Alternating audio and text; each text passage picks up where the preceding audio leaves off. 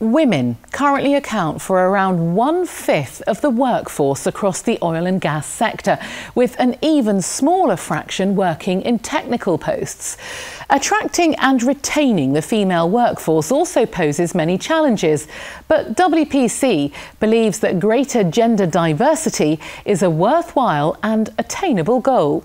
So how can oil and gas companies tap into this critical pool of talent and potential? Robin Ross reports. The oil and gas industry still has a macho image, men in the oil fields. But with half the population of the world women, companies are missing out on an untapped reserve. A new report by the World Petroleum Council and the Boston Consulting Group shows men still dominate, with just 1 in 5 employees a woman. And out of those 1 in 5 women, most work in administration roles rather than technical. Women feel that they're not given the same access to job opportunities in the industry. Secondly, they feel that they don't get the same support from senior management as men do.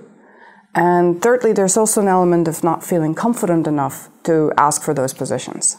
Researchers spoke to 2,000 male and female employees, carried out 60 face-to-face interviews with senior executives, and gathered data from 38 companies.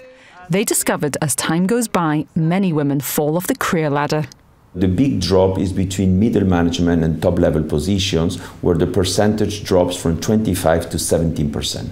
It's perhaps because the career progression isn't equal and hasn't been equal for a while. So a lot of the women probably haven't got the field experience or perhaps some of the technical experience that some of the male colleagues have had.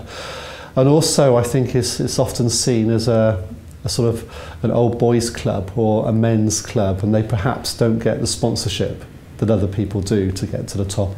Next time you have an opening for a job, very interesting job, career supporting job, somewhere out in Angola or Nigeria, Kazakhstan, Alaska, please ask the talented women on your team as well if they would want to take it, and don't assume that they won't. Great female role models do exist, and CEOs are key to changing the perception of women. If a CEO doesn't care about gender diversity, then only 1/3 of men think it's important. But if the CEO does care, then 86% of men care too.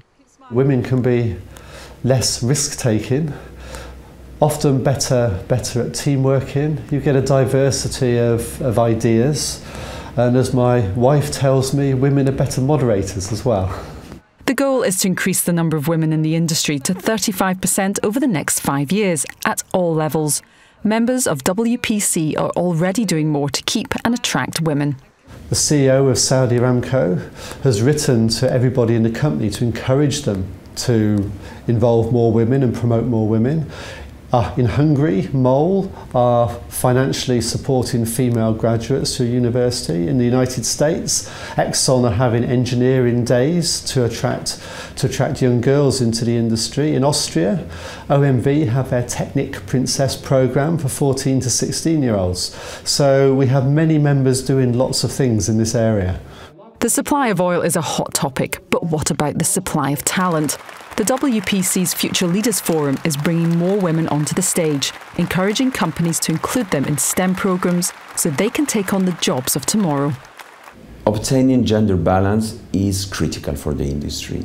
And it is critical because there is a very high percentage of persons that are above 50 years old that are going to retire in the coming years. At government level, you need to encourage governments to promote science and technology more to young women at schools and get people really interested and keen on science at an early age. The research will continue, and WPC will use it to help companies create more opportunities for women. Women actually are more flexible than men think. You just need to ask them. And on the other hand, men are much more supportive than women think. You just need to ask them.